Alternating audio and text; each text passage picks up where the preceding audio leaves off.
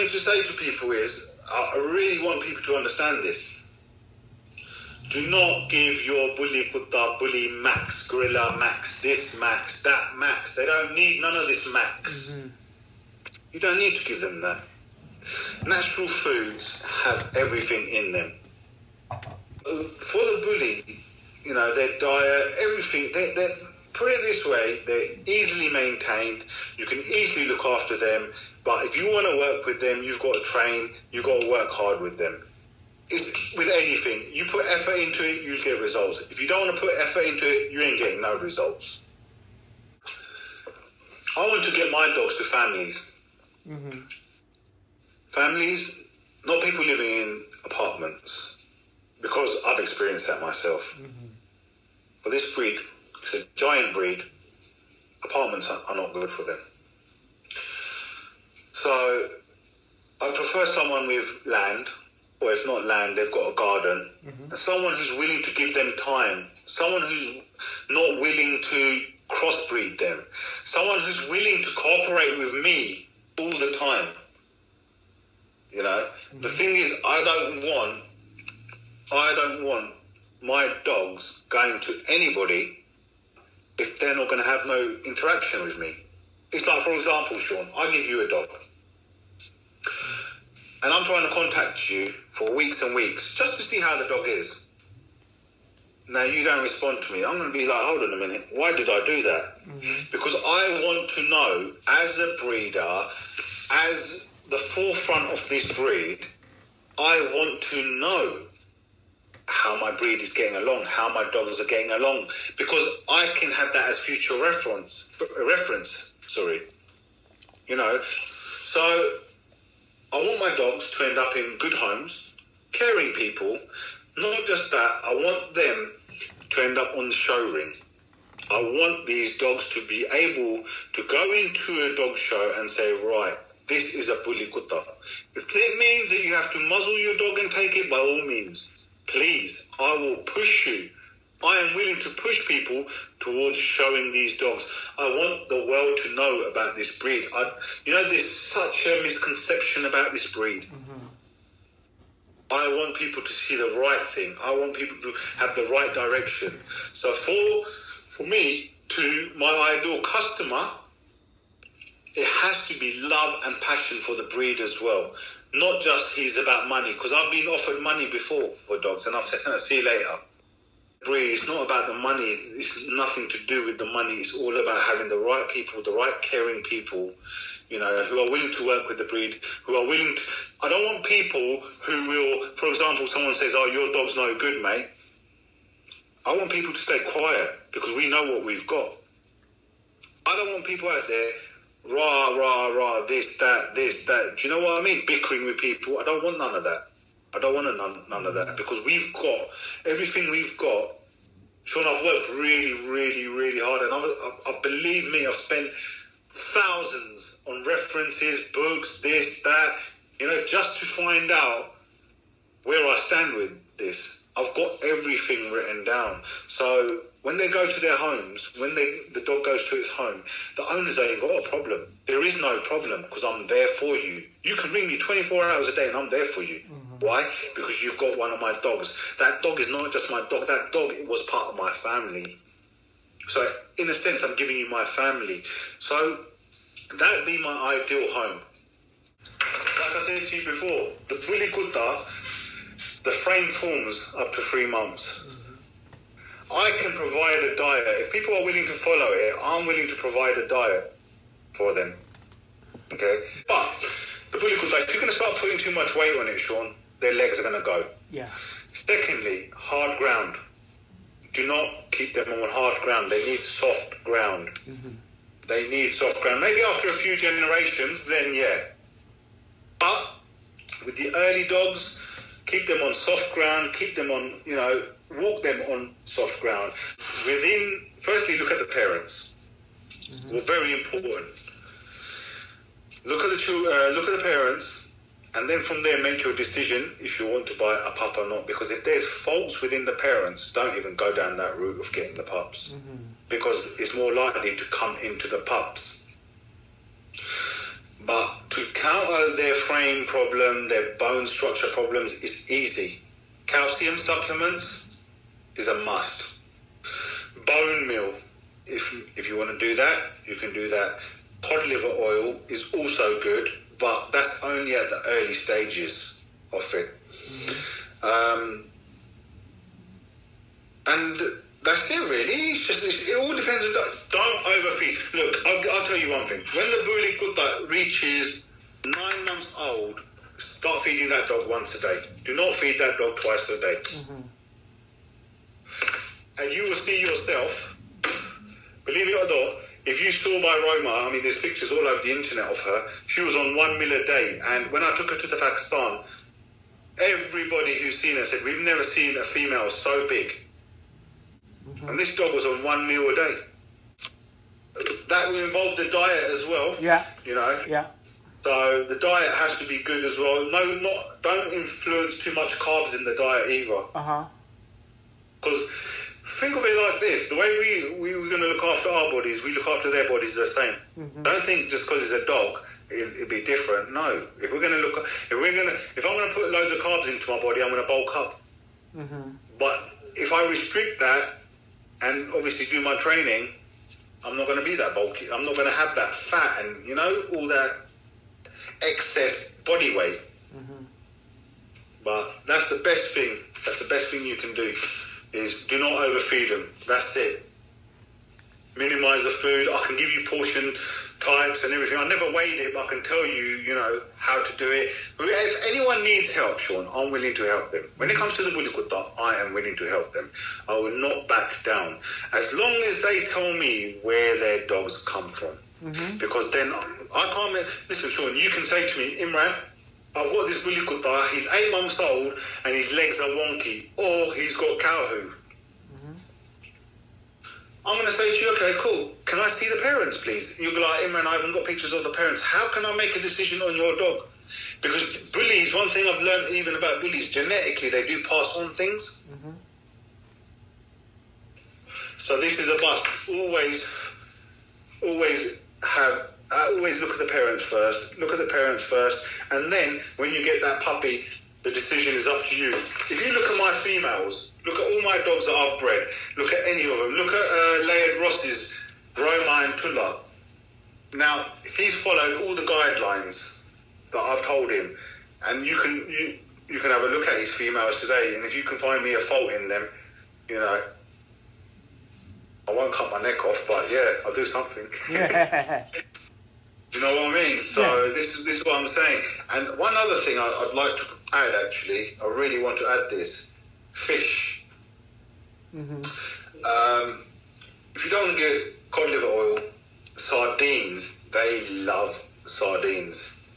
You know, even if you used to get a tin of sardine, with two, I don't know in the States what it's like, but we get a little tin here with like three little cut-offs.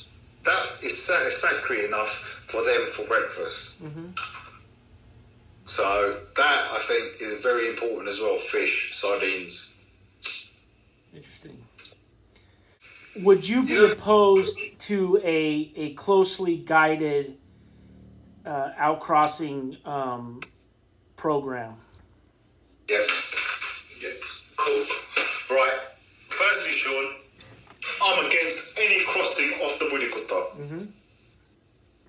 If you want to make it a better dog, if you want to make it whatever you want to achieve from it, it has got. Within itself, it is present there. You just need to find a way of bringing that out of your dog. Secondly, I would never, ever advise anyone to cross the BK with any other breed. I'm against it. Why am I against it? We've seen it for hundreds of years. We've seen it for decades as well. People crossing breeds. And what's happening is, one person does a cross, Sean, someone else will go and pick up on it. Well, hold on a minute, he done that. I can do it too.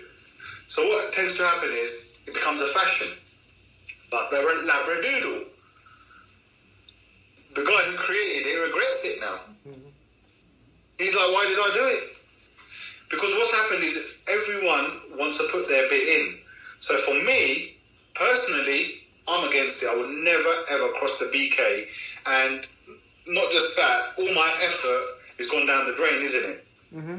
All the headaches, all the effort that I've made, all this money I've spent, you know, it's all gone down the drain. Because why? Someone has decided to cross the dog. Thirdly, the thing is, if you're going to get BullyKutta and then you're going to have problems with that BullyKutta, that's the parents, isn't it? Mm-hmm. You should have got good dogs from the start. Why did you fall into their trap? Why did you listen to what they got to say? Why didn't you reach out to someone who can help you? I mean, Sean, I'm not going to benefit off anything. Mm-hmm. If someone rings me up and says, right, I'm buying 2 BullyKuttas off Sean, can you advise me, please? What do you think of his dogs? I'm not going to lie. I'm going to tell them straight. Because if I was in that position, I'd like to know the truth. It's not about downgrading anyone's dogs, because everyone loves their dogs, no matter how bad they are, no matter how they look. Everybody loves their dogs. Mm-hmm. But the thing is, the truth is the truth, isn't it, Sean? Exactly, yeah.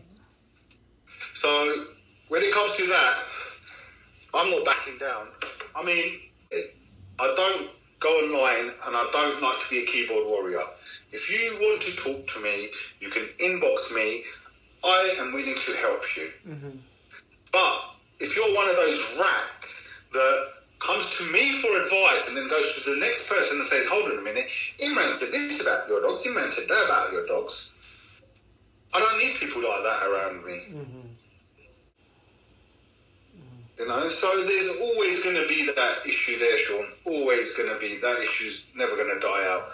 So if you want good dogs, going back to the subject again, I know I always go off trail, but going back to that subject again, if you want good dogs, make sure you get good pups from the beginning and follow the guideline to bring them pups up. And in the future, you won't need that guideline again because you would have experienced that with your dogs already. Mm-hmm. When we're talking about this, some BullyKuttas are bred in such a way that genetically their legs are deformed. Genetically their legs are deformed. Stay away from them dogs. You're never ever going to get any success, even after you breed them, to a good dog. Is it just because they are bred just for function and people don't worry about the structure and all that? There you go. That's the answer. Yes, 100%. Why is a BullyKutta bred? Performance, isn't it? Mm-hmm. It's like if one dog has a fight with another dog and he wins, they're going to use that dog to breed. The loser's not going to be bred, is it? They're going to be like, oh, see you later, mate. Mm-hmm. That dog will just stay at home. So that's how it works. Mm-hmm. When they perform with these dogs, what they do, they test them. They don't look at the structure of the body. Mm-hmm. Some do, but not everybody does. And a lot of the times, what happens is when even if a dog's got shit structure, but the body, the structure, and he's a good fighter, they will still use that dog to breed. And they put it over silly little females. I mean, you'd be shocked at some of the females that I've seen. Mm-hmm. That they put them over. But they do it. Why? Because that bloodline. It's all about the bloodline. Mm-hmm. Mm-hmm. I'll give you an example. I watched a video. Someone sent me a link the other day. They said, look, this guy's done history on the BK. And we don't understand it. So can you have a look at it? I said, yeah, cool, no worries. Anyway. So I looked at it and he's talking about, I want to do this with the BK. I contacted this guy. I contacted him, messaged him, got his number, and I don't usually go out of my way to do things like that. I said, look, if you want help with the BK, I know you're in Pakistan, I can help you. Registry, whatever you want to do, I'll help you. Because what they want to do, the good news, I might as well give it to you now. Because you've asked such a question. I can register the BullyKuttas. Mm-hmm. I can register the BullyKuttas with the Pakistan Kennel Club. I've actually set a standard with the WKU. Have you heard of them? Right, it's the World Kennel Union, I'm sure they're known as. I've had them in contact with me. I've actually set that up. The standards being set. I can also issue pedigrees for the BullyKuttas. Mm-hmm. But what I I need to know where your dogs are coming from, don't I? Right. I need that line for me to issue you pedigrees. Maybe my pedigree registration, if you want me to go and search, then the registration will cost more, obviously, because resources cost money. It doesn't come for free. But as far as I'm concerned, Sean, I don't see anyone out there making effort with the breed to that extent from where I have. I mean, there's been breeders in the UK for what, 10 years, 15 years, 12 years, whatever it is. What have they actually achieved with the BullyKutta apart from a market of selling them? Have you seen anything? I haven't, and I live in the UK. You know, I've not seen anything. There's no one out there who's thinking of the benefit of the breed, for the future of the breed. What people are thinking about is filling up their pockets, right? Trying to get the dogs out there, trying to get my dogs known, and that's it. But it doesn't work like that, because you need to think about preserve and protect. That is the whole point of you owning these dogs. You know, so as far as I know, there might be a few people in Pakistan, but as far as I know, it's you can count them on your fingers. Actually, there is a few people, so you can just about count them on one hand that I know of, because they're trying to join up with me. And I've told them the rules, I've told them how things work, and they're fine with everything with me. Because I don't agree with fighting dogs. I don't agree with it at all. And obviously, for us to get certain dogs, we need to see these dogs fight, or they have to be in a fight or whatever, you know, like that. But as far as me fighting dogs, or anyone who's going to work with me, I'm not interested. Because all I'm interested in preserving and protecting. And the fighting, because of the slow fighting, that's why we've got the decline within the ancient type of BullyKutta. Because it is the ancient Asiatic Mastiff. Because it's an old breed, it's from Asia, and it's a Mastiff. Makes sense. Ancient Asiatic Mastiff. You know, so going to India now. India, I'll be honest with you, I do and I don't. There is a few people out there who are looking to better the breed, who are willing to take care of the breed, but I don't know how much they're willing to go or where they're willing to go to, because I don't send dogs to India at the moment. I haven't had no dealings with people from India at the moment regarding these dogs, you see, because my main aim is forget the East, let's put them out in the West, because we need to realise the cradle of civilization was a Mastiff of dogs. You know, we need to wake people up that this breed is not what you think it is. It's not just a fighter, it's not just put it in the ring, boom, done. It's not that. There's more to this breed than that. You can use it for protection training, you could use it for you name it, Sean. Your options are open for anything, really. It's how you work with the dog. It's exactly how you work with the dog. So I hope that answers your question. I want my dogs to go to America. Believe me, because I know in America we can achieve what we haven't achieved in Europe. We can achieve that in the States. Because, for example, let's go to Texas. You have ranges, you know, you have big farms there. People have livestock. You got the puma, you got the wild cats, you got all sorts. In America, you have a lot of wildlife. These dogs will bring another light to them. You know, when we see the BullyKutta working out, for example, in America, chasing a hog or taking on a wolf or taking on a bear, you know, we will see that eventually, because people will do that. They will guard their properties with these dogs one day, won't they? Because the market's getting bigger and bigger. I'm happy. Sean, you know what? I've spoken to you. I know this is our second conversation, and I'll be honest with you, I've had a look at your podcasters as well. You know, I've had a look at your Facebook. You're going to think, oh, God, I've got a stalker. But why did I do this? Because I need to know who I'm dealing with. If I'm dealing with any Tom, Dick and Harry who's going to go and use my work for his benefit, I don't need that. But with you, Sean, I'd be happy to give you a dog, mate. I'd be happy to. So I'm willing to work with a team that's willing to cooperate with me willing to work with me, willing to set the standards. Even with the dog shows, I'll show them how everything goes. I mean, I was involved in dog shows. I used to think of it as how can I put it? It's not a manly thing, put it that way. That's how I used to think of dog shows when I was younger. Right. But my experience from dog shows is it's been so beneficial within the BullyKutta world. I mean, how would I have known about a standard type dog and a classic type dog? I wouldn't have even known none of this. But like the classic is the closest to it, and the standard is more or less a mix of that type. So I've learned so much from the dog show, and I'd love to get these dogs in the ring. I'd love to get these dogs on an international level. And the thing is, I have not been sitting about, doing nothing, because I've actually, I've got a pedigree of my dogs. I'm the only person in the whole world who's got a PKC, Pakistan Kennel Club registry.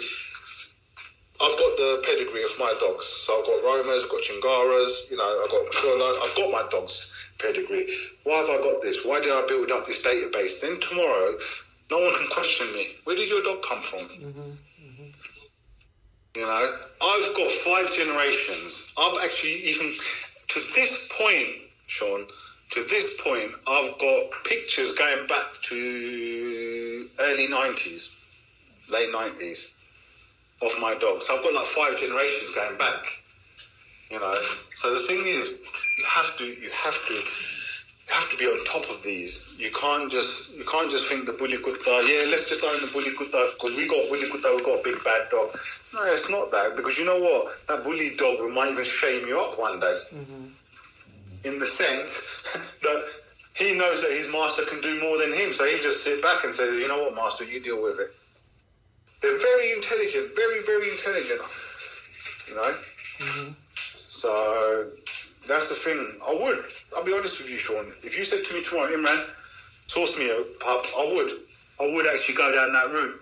But the thing is, I'd rather people wait and then we do it. You know what I mean?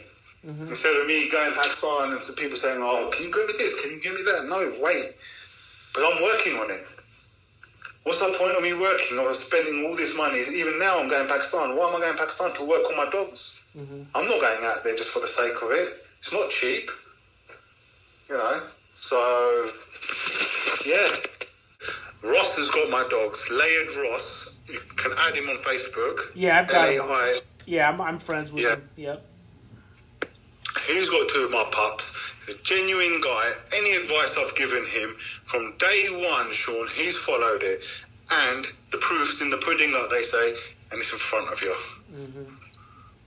Do you know what I mean? I mean, Tulla, his girl, is an exact copy of her granddad. Right? Roma is an exact copy of her mum. This is how the BullyKutta should. Like when the Rottweiler produces, for example. I mentioned the Rottweiler a lot because I know a lot about the Rottweiler, and I used to see a lot of the breedings going on with at a younger age within that breed. So obviously it was purity to purity. But what I noticed was that, some have the longer muzzle and a shorter muzzle. Yeah. Same thing with the BK. Look at Roma and look at Tulla. They're the same litter. Roma's gone more to her mum's side, and Tulla's gone more to her granddad's side, but they're still old type BullyKuttas. There's maybe, I'll be honest with you, there's maybe a 5 to 10%, if that, weakness in there. But how are you the only way of flushing that out is me putting another BullyKutta pure one on top of the girls, and that's it. It's pure, because I've got pure now. I've got 100% pure BullyKuttas on the ground now. I've got 2 females. Sorry, I've got 3 females. They're on the ground. And a lot of people in Pakistan, they will fob females off. They're not interested in females because they can't fight, but I'm interested in females. They always say in it, a dog's man's foundation is always a foundation female. We know this, that, if the female's good, you know, we get good dogs from that. And I've experienced this in my life as well, that when you produce from a good female, you get good dogs. Because I produce from my American Bulldog female, and oh my God, I got Grand Champion American Bulldogs. Mm-hmm. In the show, my Lopez, I'd like you to add this actually, my Lopez was Grand Champion American Bulldog for about 4 years running in the United Kingdom in the early 2000s. I had other dogs that would come first and second, all her litters. Even Dave Putnam himself judged Roma and said, what an excellent specimen. Judges from Germany, I can't remember the kennels' names now, they even wanted to take that dog off me. It was funny because the judge was kind of drunk that day, and he was like, I want that dog, I'm taking that dog. I didn't even understand what he was talking about because it was German, wasn't it? When I found out afterwards, because they gave second place to my dog. She was a bit older then, you know, so obviously it's understandable. He was fuming. He's like, how dare they do that? How dare they do that? I said, oh, leave it. But when Dave Putnam even saw her, the author of The Working American Bulldog, he was like, wow, mate, you've done a really good job. I want people who've got a passion to preserve and protect the breed. Mm-hmm. Ask for advice. Don't be shy. Don't think you know it all. I'm willing to go all the way. And you know what, Sean? I swear, I'll tell you straight up, brother. If you ever need to go down that route of getting a BK, let me know. I will. And then we get down to business. Absolutely. But yeah, it's been lovely talking to you. I'll leave you to it then, my friend. Yep, and we'll be in contact. Cheers, Sean. You take care. You too. Bye. Thank you. Bye-bye.